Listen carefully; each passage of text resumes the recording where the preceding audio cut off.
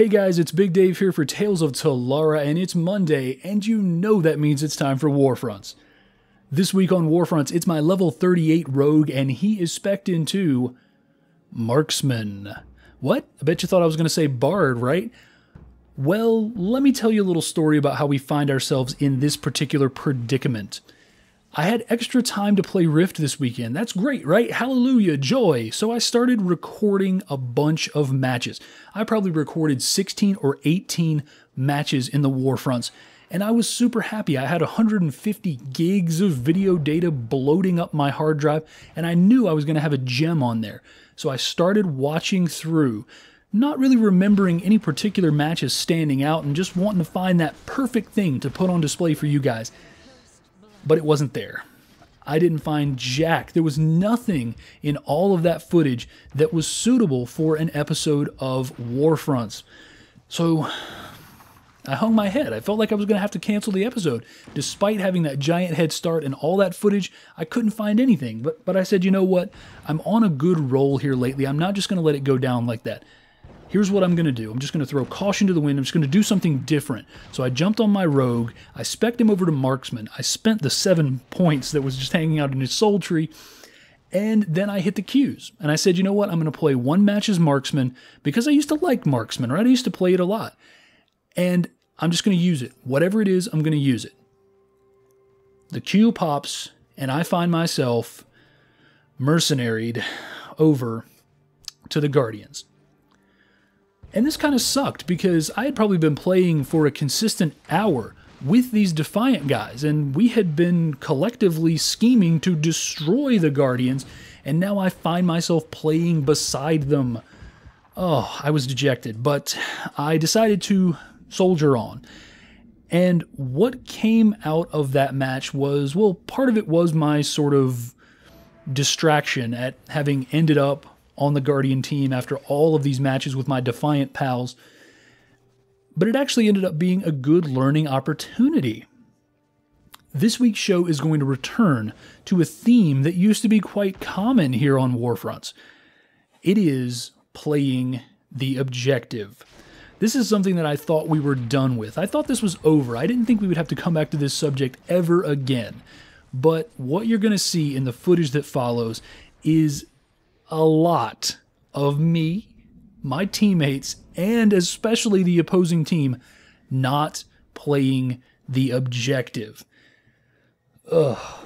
And it pains me to watch it, but it's something that needs to be put out there. I mean, yeah, you don't always have to play perfect. You know, this is match number 17 that I played this night, and, you know, it's okay that I screwed up a little bit, but the whole point of this show is to analyze the performance and try to get better. And what you're about to see as I make my way across this war-torn landscape is one of probably the stupidest things I've ever done. You're going to see about 45 seconds of just pure moron, just moronic embodiment of stupidness. And here it goes. Instead of moving forward and actually going for the Fang carrier, I engage this person. Miraculously, I live. I think about going to that Fang carrier, and then I think, oh wait, there's some action over here. Let's go over here. There's like 3 people over here, and they can clearly handle this one person, but I'm going to go help. So I head over there and lend a hand, and then, and only then, I decide to go after the Fang carrier. The rest of the team follows. We easily kill him and grab the Fang. Why didn't we do that a minute sooner? That's my question. That's 137 points racked up by the Defiant team that they didn't need to get. We let them off the hook right there. But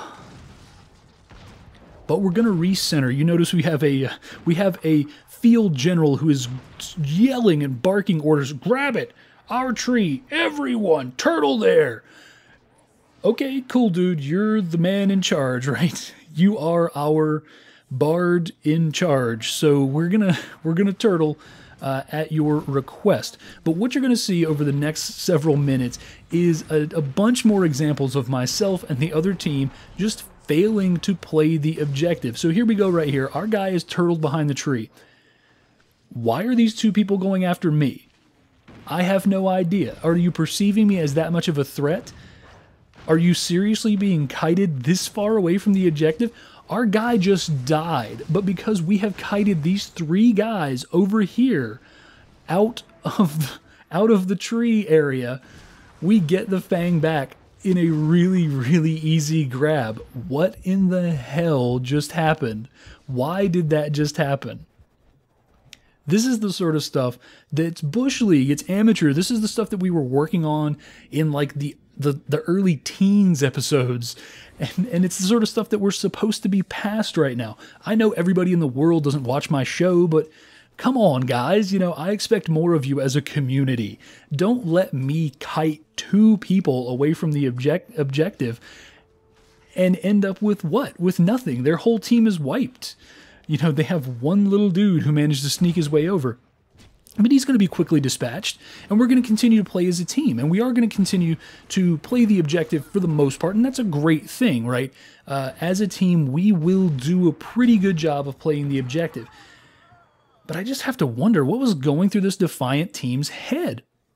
And here we have 4 guys, right? 4 or 5 guys that are coming in, and I put myself out there. I say, you know what? If these guys want to jump me, great. I engage 2 of them off the bat, and I go for another. I managed to peel that guy. Then I circle the tree and grab this guy too. Now this one is actually a little smarter. I'll give that guy credit. He actually sticks with the target. You know, that's thumbs up to that dude.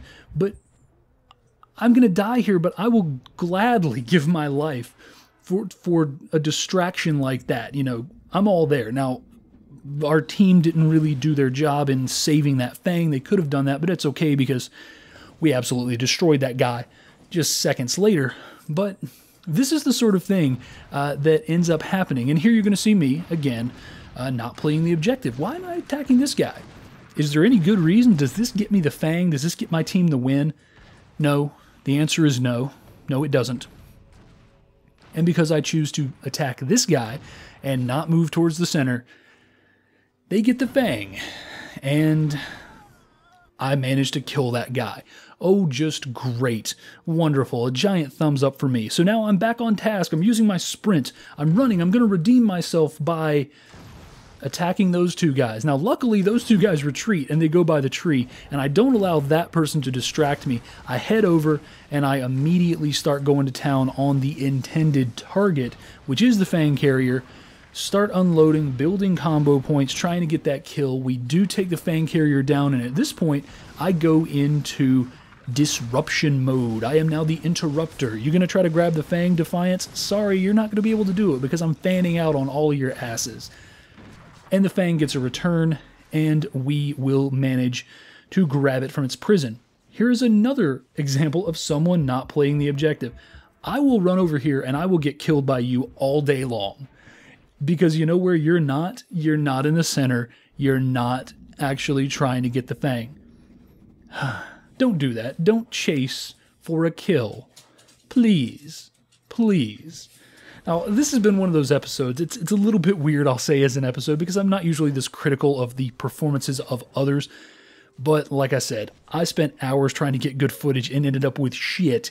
And so I'm just a little punchy right now. And that means that I am just going to act a little bit sillier than usual. And pretty much from here on out till the end of the match, they don't really even have a chance. They don't even really try to mount an offense, which, you know, can you blame them? It's pretty much a foregone conclusion at this point.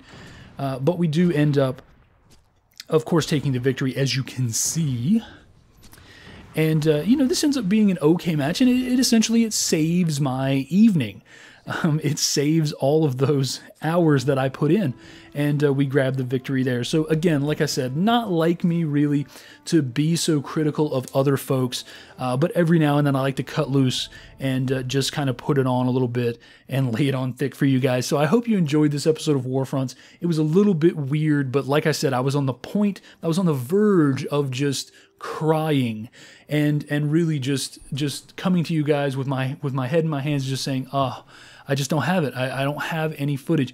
And this little dance right here saved me. So I'm going to try next week to get back on my mage. I have to admit I'm having a lot more fun with my rogue lately, so you may end up seeing more rogue footage. I will try to get back on the mage. We'll try to see what we can do with a little more level 50 content, but in the meantime, I'm also leveling this guy. So he did gain 2 levels since the last time you've seen him. Hope to get him into the 40s for the next time you see him. All right, guys, I have been Big Dave, and until next time, take it easy.